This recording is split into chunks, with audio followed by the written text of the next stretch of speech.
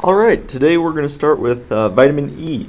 Vitamin E is going to be this is a shorter one. Not much to say about vitamin E. The main thing I do want to point out is it's one word buzzword, antioxidant. So let's explore vitamin E. Like other vitamins, this one is fat soluble. I want to list the fat soluble vitamins right now: A, D, E, and K. Remember that. I'll keep drilling it in your minds. If you've been watching my other videos, I've been saying this. Vitamin A, vitamin D, vitamin E, and vitamin K are going to be your fat-soluble vitamins.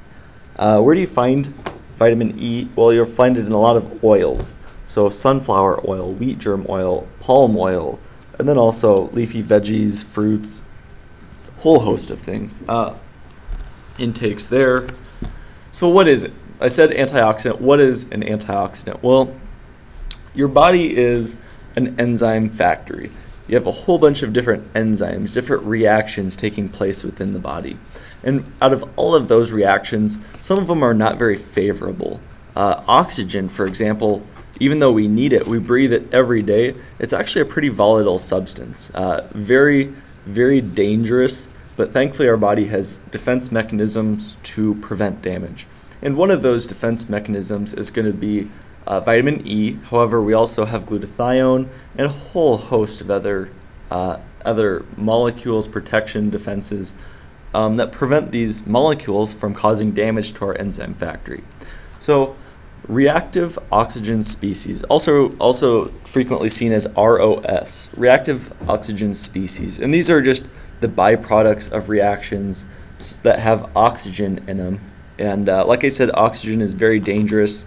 So any of those dangerous things that our body spits out would be a reactive oxygen species. Typically have one electron in their orbit, meaning that they'll attach onto whatever they find, whether it be your membrane, whether it be enzymes, anything it can find, it'll attach to, and thankfully we have ways to prevent that. So vitamin E is fat soluble, like I said. So let's kind of piece this together.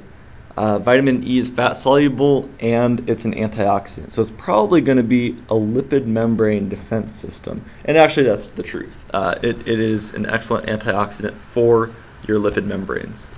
What happens if you have a deficiency in this? Well, if you have a vitamin E deficiency, you'll be seeing a lot of neurologic problems. Your membranes will start accumulating mutations or species that it really shouldn't have. It'll have defects in it. So your membranes start getting a little funky, and you'll get neurologic problems primarily. Again, as with all these vitamin deficiencies, any deficiency in a vitamin can cause a whole slew of problems.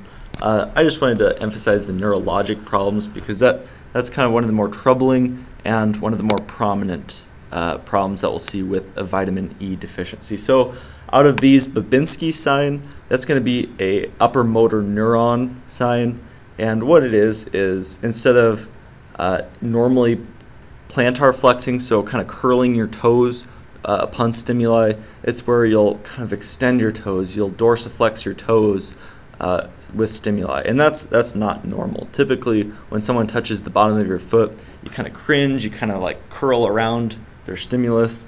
Babinski sign is the exact opposite.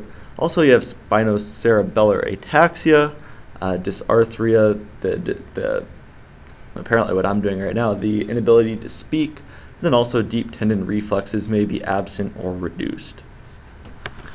All right, here's my works cited for this one. I promised it would be a short one. Hopefully you'll stick around for the next vitamin discussion. Thank you very much.